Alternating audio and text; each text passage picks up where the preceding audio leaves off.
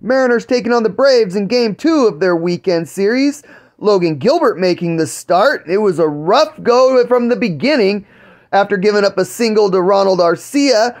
It's Matt Olson going big fly to left center field. Braves take an early 2-0 lead. Gilbert would be dominant the rest of the way, allowing only 2 more hits. He would go 6 innings. He gave up those 2 runs on 4 hits and struck out 9.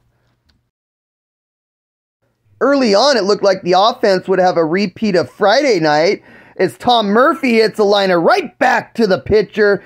He goes 1-4-3 for the double play. The offense would turn it around, though. In the top of the 4th, down 2-0 with the bases loaded. It's Taylor Trammell with a base hit into right field. Kelenic scores. Mariners down 2-1. Then it's Jose Caballero with the fly ball into left field.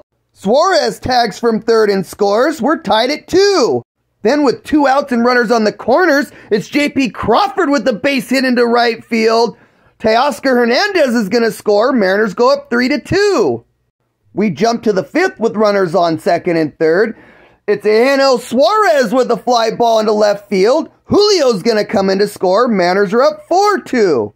That would bring up Teoscar Hernandez. He gets a base hit into right field. Kelenic's going to come in to score from second. Mariners are up 5-2. In the top of the 7th, looking for an insurance run, it's Eugenio Suárez with a 2-run home run. His 5th of the year. Mariners go up 7-2. To the bottom of the 9th we go with 1 on and 1 out. Paul Sewald gets Ronald Arcia to bounce into the 5-4-3 double play. That's going to do it. Mariners take Game 2. They'll look to win the series tomorrow morning at 10:35 a.m.